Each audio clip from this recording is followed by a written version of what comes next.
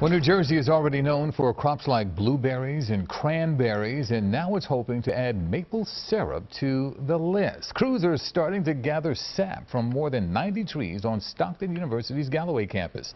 It's part of a 3-year project to establish a maple sugaring industry in New Jersey.